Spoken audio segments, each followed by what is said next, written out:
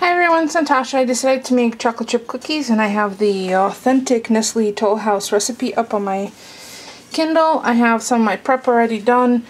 My cookie sheets are ready to go. Oven preheated 375.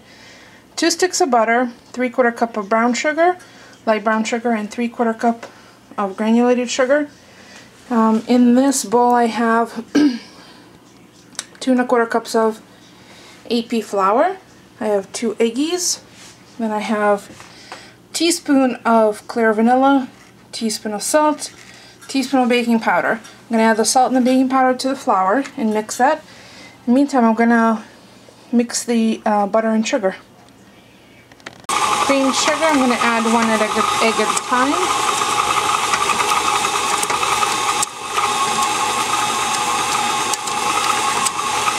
Just going to turn it up a little bit.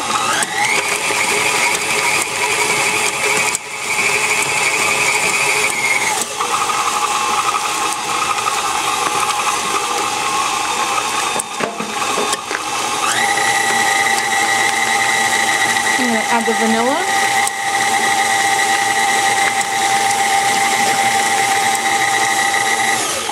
I'm going to turn it off to scrape down the sides. That's creamed nicely and the eggs are incorporated. I added the salt and baking powder to the flour. I'm going to turn it on low and add a little bit. And then last is 2 cups of chocolate chips. And then we can scoop them out and bake them.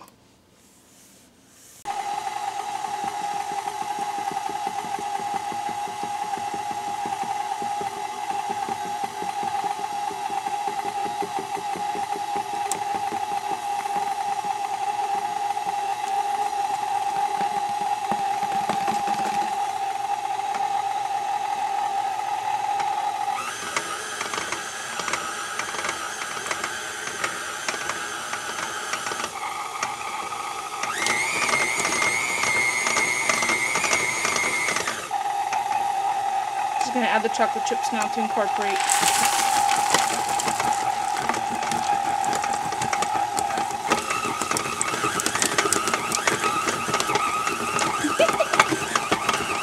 Like a fun science experiment. That's probably enough. I can incorporate the rest by hand. So I'm going to take the paddle off and make sure it's all incorporated and then scoop them out onto the Silpat or Silpat-like line sheets.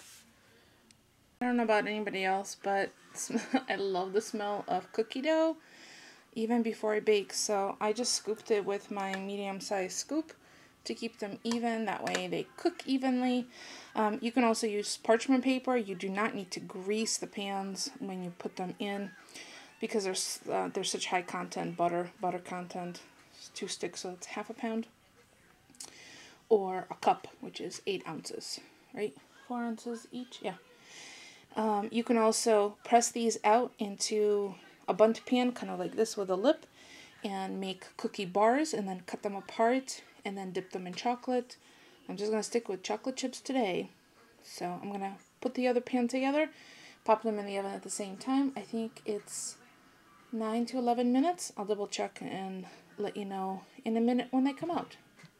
I admit it, I am licking my fingers. So this is the second pan, and as you can see, I have some left over. I'm not going to eat this raw, although I'm extremely tempted to. What I'm going to do is I'm going to instead roll it into like a butter stick in parchment paper and then put it in a Ziploc bag and pop it in the freezer. That way we have ad hoc cookies we could just cut off and bake in the toaster oven the same amount of time, and yeah, all the work's been done for me. Cookies for later. There's easily at least a dozen in here, so that's good.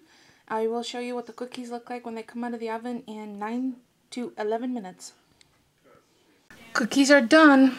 I like them just cooked through, but not really crispy, and I have to show you. Cooking on a Silpat produces that perfect, no burn result. They're cooked through. Parchment paper also makes a great difference. rather than just a naked pan. So that's it. I'm gonna let them cool off completely, and then I will store them in a resealable container to enjoy the rest of the weekend. So there you go. Toll House, authentic Toll House chocolate chip cookies. Actually, these got a little bit more color because they were on the bottom of the oven, but even they are not discolored on the bottom. So just a little kiss of color. There you go. There's the, I'll put a link in the description to the original recipe. It's not my recipe. I did not deviate from it at all. Minutely. I did add just a bit less salt. And there's more cookie dough in the refrigerator, which I may or may not put in the freezer. We'll see how quickly these get devoured. As always, don't forget to thumbs up. It's free for you and helps me out. If you have any questions, feel free to ask. Otherwise, thank you so much for watching.